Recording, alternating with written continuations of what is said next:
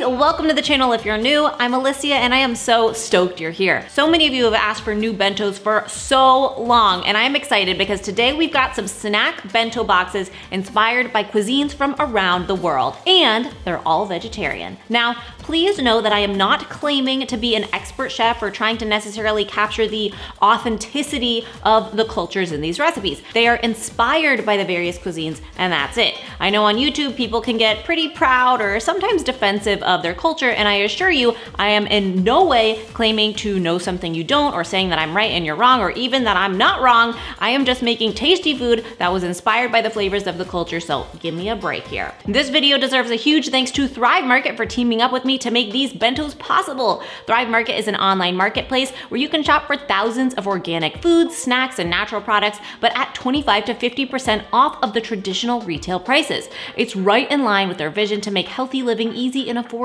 Today, if you use the link in my description, you can get an extra 25% off your order of already lowered prices. Let's get started fairly close to home in Southern California with my Mexican-inspired bento snack box. First, we're making some black bean crackers. I add dried black beans to a food processor to make into a flour. You can buy black bean flour already ground, but it does come with the price tag, and making your own really isn't hard, it just takes some time. You have to sort of let it run for a few minutes, then rest, and then just keep going until it's ground to a flour. Make sure that you don't let your machine overheat. I mix that flour and some salt and then add in oil. I slowly add in water until I get a spreadable batter. Drop spoonfuls onto a baking sheet and spread into crackers. Bake for about 7 minutes and then flip and bake for a few more. Make sure they don't burn.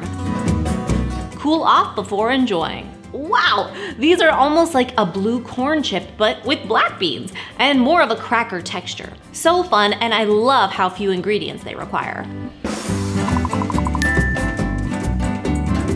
Chips are best served with dip, am I right? How about the easiest avocado dip ever, combining avocado that's been mashed, yogurt or sour cream, lime juice, garlic powder, and salt. Sure, it's basic, but sometimes simple is best. This is creamy, savory, and totally a perfect match for my crackers. Next, I've got some Mexican-style stone ground chocolate, which I got from Thrive Market. Its variation is dark and salted almond. Yum. You can taste the quality. It's unrefined and minimally processed, meaning I can actually absorb those cacao benefits. And I love that it's organic and direct trade certified. It tastes dark and very satisfying. I try to fit veggies into every box, and jicama is an easy one to get creative with. It's a crisp, white-fleshed tuber that tastes great on its own, a bit sweet like a carrot and crisp like an apple or radish. But for my inspired bento box, I'm tossing it with a bit of lime juice, chili powder, and salt. Man, that takes this veggie to a new level, making it even more fun to eat. Last, I've got these plantain chips from Thrive Market. Previously, I tried the plain flavor and they were so good, addicting, but they just came out with this new chili lime flavor and I thought they would be perfect for this box. They're crunchy, flavorful, but not spicy. And that's the first snack bento box, thanks to Mexican-inspired flavors, spices, and ingredients. What's next? We're traveling over 9,000 miles for our next box, which is inspired by Indian flavors. I start with some mango, a commonly used fruit in Indian cuisine and one I grew up eating too. I toss that with pomegranate and lime zest to add a fun flavor punch.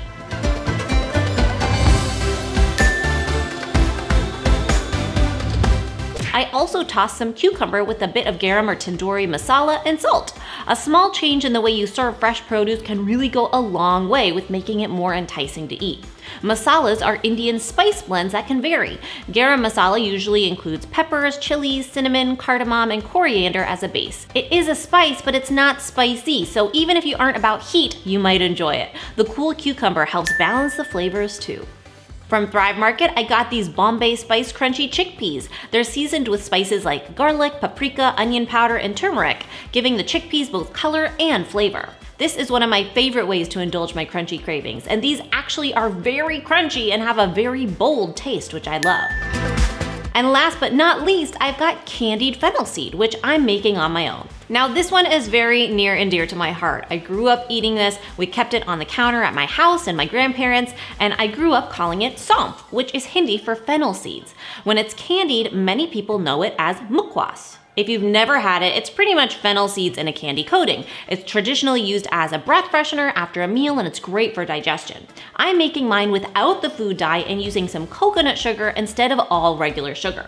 I bring half regular sugar along with half coconut sugar and water to a boil over high heat, stirring until a syrup forms. Look for the bubbles. It'll take 3 to 5 minutes, and then reduce the heat to medium and add your fennel seeds. I got these at Thrive Market, which was about half the price of my local grocery store. Spices are a really great option to look for on Thrive Market site if you use them regularly, because they sell them in packages that are a bit bigger and less expensive. And in case you didn't know, the Thrive Market website is awesome. You can filter the products by whatever health values or dietary preferences you have. So paleo, gluten-free, raw, vegan, they even have a keto and a Whole30 section. It makes it so easy to peruse. Back to the candy. Stir until the mixture crystallizes, and it will happen quickly. The fennel should look dry. Then remove the mixture from the heat and stir another 10 to 15 seconds until the seeds can separate easily. Please note you cannot use all coconut sugar. I tried and it didn't work. Like I said, I was raised to have these after a meal for breath and digestion, but they're also great on salads, desserts, oats, and more. These actually taste almost the same, sugared fennel, but without the food dye crisped coating. But they're still crunchy with a sweet and licoricey taste. If you aren't a fan of the licoricey taste of fennel, it may not be for you, but I love it, and I don't actually like licorice. This box really is close to my heart. So many of these ingredients were inspired by my own family and childhood, and it's such a fun way to add variety to my snacks. Okay, next we've got less distance to travel, less than 4,000 miles to the Mediterranean, which provides inspiration for our next snack box. I've got some pita bread to start, and I went with whole wheat, but there are so many gluten-free versions out there now too if you need. Still, pita just wouldn't be as good without a dip. Today, I'm making lebne. If you've never had the real thing, either in the Mediterranean or at a restaurant, it is a thick, tangy, and creamy yogurt cheese. Pretty much, it is a super strained Greek yogurt. I'm going to show you how I made it using store-bought whole milk yogurt. First, I line a large sieve with a few layers of cheesecloth. You could also use a tea towel, an old t-shirt, or even coffee filters, anything that will strain. Set the sieve on top of a deep bowl and make sure that there's a few inches in between. Add your yogurt to the sieve and gather the edges of the cloth to cover the yogurt. Refrigerate for 2 to 3 days. So for regular Greek yogurt, it's usually less than a day, maybe just overnight. But for lebne, more time straining is what gives it that nice thick texture. Then squeeze out any excess liquid and discard what's in the bowl. The yogurt will thicken similar to a goat cheese. It's ready to go, but I like to mix together some extra virgin olive oil. And from the beginning, one of my favorite Thrive Market products has been the extra virgin olive oil. I know it's one of the founders' favorites as well, and the quality is top notch, but I seriously love the packaging. I also add some za'atar spice, minced parsley, and salt. Whisk that together and then mix it into the lebne, seasoning to taste. It will marinate more flavor into the dip as it sits. Whoa! I was surprised. This really tastes like the real thing. And I used whole milk yogurt, so I didn't really even have to start from scratch. To add another dipper and get some more veggies in, I'm adding bell peppers, another common ingredient used in Mediterranean dishes. Finally, I'm making some feta stuffed olives. It is super easy. I got these olives from Thrive Market, green and Kalamata pitted olives, both organic and solid ingredients, and again about half the price of what my grocery store offers. I bought a block of feta cheese and sliced that into small rectangles about the size of my olives and pits. Just stuff them in there. It is so easy and such a satisfying salty bite. Olives and cheese are a classic combo, but the healthy fat content is also going to help keep me full, which is exactly what I want my snack to do. And that's the snack box inspired by flavors and ingredients of the Mediterranean. I love the color and variety. One more destination today. It's less than 5,000 miles to East Asia for our Asian-inspired bento snack box. I'm making mushroom chips? I know it sounds strange, but just bear with me. I take portobello mushrooms and slice them super thin. Use a mandolin if you can, a knife is fine, but either way just be safe. I mix together some melted ghee and sesame oil and add the mushrooms to a rack on a baking sheet. Brush both sides with ghee and then sprinkle the top with salt. Cook for about 45 to 50 minutes until they're as crunchy as you'd like. Holy moly, these were a pleasant surprise. The sesame flavor with the rich and nutty ghee brings out something special in the mushrooms. These are better served immediately but are totally still tasty later. I love that I can get my crunchy fix from a vegetable. Well, I guess technically it's a fungus. For more veggie goodness, I'm adding some snap peas. Well, I guess those are actually a legume, right? Who can know? I'm also making a super easy Asian flavors inspired dip because I am not huge on raw veggies and dip always makes it easier. I mixed together mayo. I've got Primal Kitchen's avocado oil mayo here, which I got on Thrive Market, again, 25% cheaper than the specialty grocery store nearby. It has super solid ingredients and makes me happy to know that I don't need to give up mayonnaise. I also add soy sauce, fresh basil, sesame oil, sesame seeds, rice vinegar, and dry mustard. It's easy, just mix it together, but you get so much flavor, almost like a spicy mayo, but without the kick of heat and upped in savory goodness. Next, I have another crunchy snack, these sriracha cashews, and they are actually Thrive Market's own brand, and I love that they really try to keep their ingredients clean and healthy in addition to being affordable. These have the flavor of sriracha, but they aren't super spicy, which is perfect for my taste. Okay, I had to finish out this box and the day with a sweet recipe, and I may have saved the best for last, sesame brittle. I heat coconut sugar and maple syrup over medium heat in a saucepan until bubbly.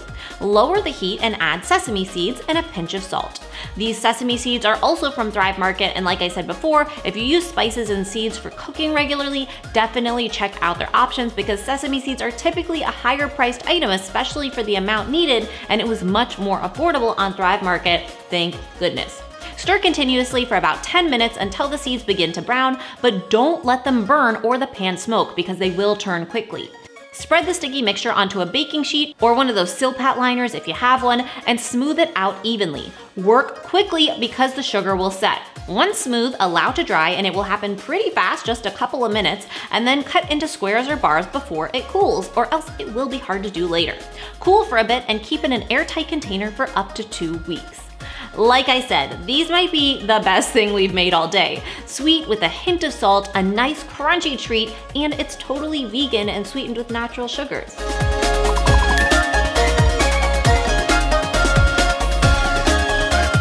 There you go, some bento snack boxes inspired by cuisines from around the world. I hope you had fun watching and got some new ideas. And remember, you can get so many of the products I used here and thousands more on Thrive Market.